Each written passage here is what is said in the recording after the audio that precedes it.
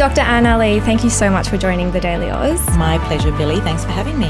When we told our audience that we were interviewing the youth minister, a lot of people didn't know that we had a youth minister. Yeah. So I guess my first question is, what do you do?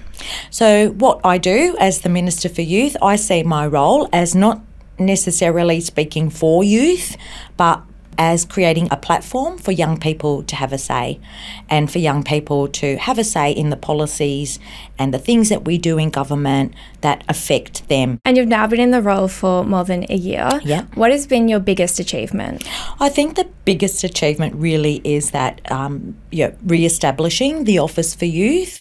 Right now, we're out there doing some consultations with young people about how you want to work with us, how you want the government to work with young people, how you want to have your say. And so it sounds like there's a lot of consultation, a lot of listening, but what are the actual policy outcomes that you can point to and say that came from a suggestion from the Youth Steering Committee? And that's what we're working on now. So that Youth Steering Committee and those 5 youth advisory groups are currently working on policies that will have particular outcomes for young people.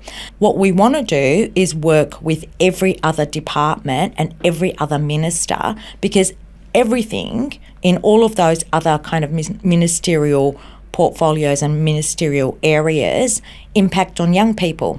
And that's how we want to work, and that's how the Office for Youth and the Steering Committee and the 5 advisory groups will work. But so we're yet to see the tangible policy outcomes of that. That's committee. right. It's all happening right at the moment. You obviously spend a lot of time talking to young people. In your eyes, what is the biggest issue facing young people? So, this is something that we've asked young people, what are the biggest issues for you?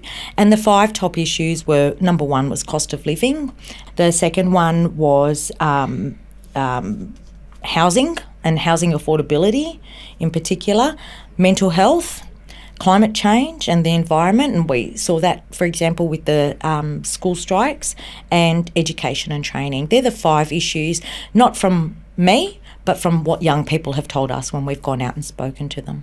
I want to focus on mental health first. Your government made the decision to cut the number of subsidised mental health sessions from 20 down to 10.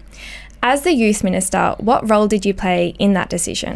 So let's go back and have some background on that. And the reason for that was because an evaluation of the program and research on the program showed that it wasn't effective. It wasn't working in terms of increasing accessibility to mental health services for young people. The review, though, it didn't recommend scrapping the sessions. It recommended keeping them with additional measures to ensure better targeting. So why not do that? So what we did do was reinvest that money into things that we know are going to work, and that's where our Youth Mental Health Advisory Group is really working with the minister responsible, with the department responsible, in looking at how do we ensure that every young person who needs access to mental health services can get access to mental health services. I just want to be really clear, though, that with the subsidised mental health sessions, the opposition has said that if they were in government, they would increase it back to 20. That's not something your government is considering. Look, I'm not the Minister for Mental Health, so I don't know if that's something that the Minister is considering. I think we should listen to the research and the evaluation, and I think we should listen to the young people, the advisory group that we have, and talk to them and take their lead, because they have lived experience of mental health. And you get the best advice from people with lived experience. So let's say that the Youth Steering Committee, all of them said to the government, we really think that subsidised mental health sessions should be increased back up to 20. How much influence can they actually have? That would be a matter for the respective minister in that area. I would hope that when young people say we need this and we want this and this is what works for us, that they would be listened to, and but not necessarily acted on. Well, that's really what I see my role as, is to advocate for what young people are saying they want.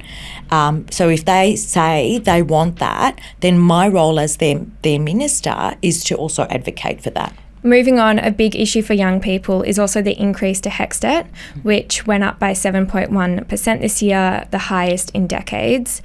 There are ways to make it more manageable, like tying HECS to wages instead of inflation, for example.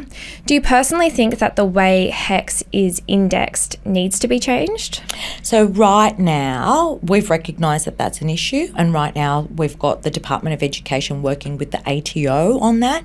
We've also got a whole review into universities, and they delivered like a halfway report to the Education Minister last week. And a lot of that report was really about people who are actually locked out of higher education altogether. But I think our priority really is around how do we increase access to university. That said, HECS, or HELP as it's now called, is part of that review, and the final report will be delivered before the end of the year, and certainly it will be looking at HELP. So the government's actively looking at how it's being indexed. Absolutely. I want to turn to lowering the voting age. I heard you talk about this the other day, and you said that voting isn't the only way for young people to be politically active. But can you explain why the government is not in favour of lowering the voting age to 16? The first thing I'll say is that when I go out and talk with young people, lowering the voting age is not one of the top 5 issues that comes up. The second thing I'll say about that is I don't want young people to think that voting is the only agency that they have in making change. I understand there are, of course, other ways to be politically active, but I just want to be really clear. Why is the government against lowering the voting age to 16? I think against is a really strong thing. I think the word is that it's not a priority for us because it's not a priority that young people have said they want us to focus on. There are examples of young people suing governments for approving coal mines because they believe it neglects their right to a healthy environment. Do you believe that governments should have a legal obligation to protect young people from the effects of climate change? Oh, that's a really deep question, isn't it? Look, I think we'll see what the courts come out with on that one. But regardless of what the courts say, what do you think? I do think that governments have a responsibility to ensure that young people's rights are upheld across a whole range of issues. So when your government is approving a new coal mine, which it has done, is the government actively considering the impact that it will have on future generations? I think we do actively consider that, but there are a whole range of other considerations that come into play as well. You know, we have made a huge commitment to transitioning to clean, renewable energy. So I think we've demonstrated that commitment to a clean energy future for young people. Coal mines are still being approved. When we say transition means now and into the future. Let's look at housing, another big cost of living issue. A lot of people are experiencing rental stress at the moment, and we know that young people are predominantly renters. What is your government doing to help young renters? So there's some things that we did in the last budget around our cost of living measures, and that includes increasing rental assistance, first time that's been done in 30 years. And I think that was a pretty huge step in increasing rental assistance. Let's be very clear, though, that rents and tenancies are really the purview, or they're the responsibility of states. And so what the Housing Minister has done and is continuing to do is working with states. That's what we can do, is work with states on what they can do to release pressure of rentals for young people and anyone who rents, really. Just lastly, let's fast forward 2 years. What do you hope to have achieved for young people in this country? 2 years, okay. Fast forward 2 years. I can't even fast forward 2 weeks, hon. Let's try. By the next election. By the next election. What I want to achieve is I want us to have our youth engagement strategy. And that's really about asking young people, what do you want your government to do? And how do you want your government to work with you to make sure that you're seen and you're heard? So I want, at the end of 2 years, to have a very clear vision of what young people want and how young people want to work with us. And I want young people also to have a clear vision of that as well. Dr. Anna Lee, thank you so much for joining us. Pleasure. Thanks so much, Billi.